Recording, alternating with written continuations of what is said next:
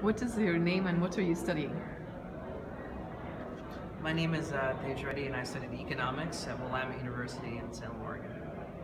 My name is Federica Bressan and I'm a Marie Curie Fellow at Ghent University in Belgium.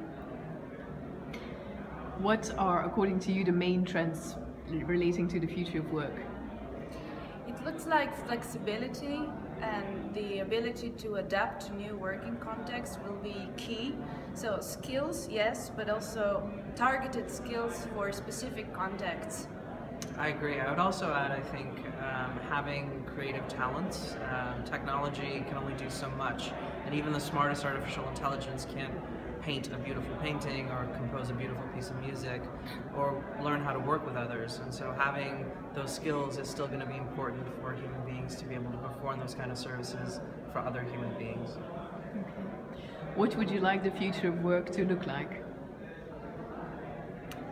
I would like to see it still human-centered, with the human factor at the core of it, and well-being to be a keyword equal as economics, if not bigger, so that the well-being of workers and how they contribute to the community is center stage, not just the technological innovation and economical profit.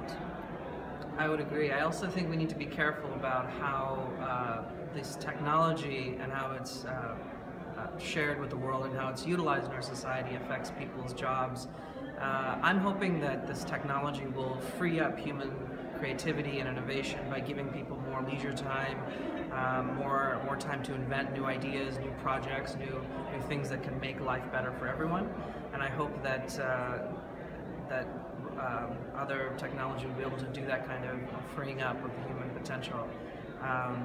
But I think we have to be very careful about how governments implement this technology and how we look at opportunities to ensure that everyone has enough resources to be a participating member of society and to participate in an economy that's so rampant with artificial intelligence.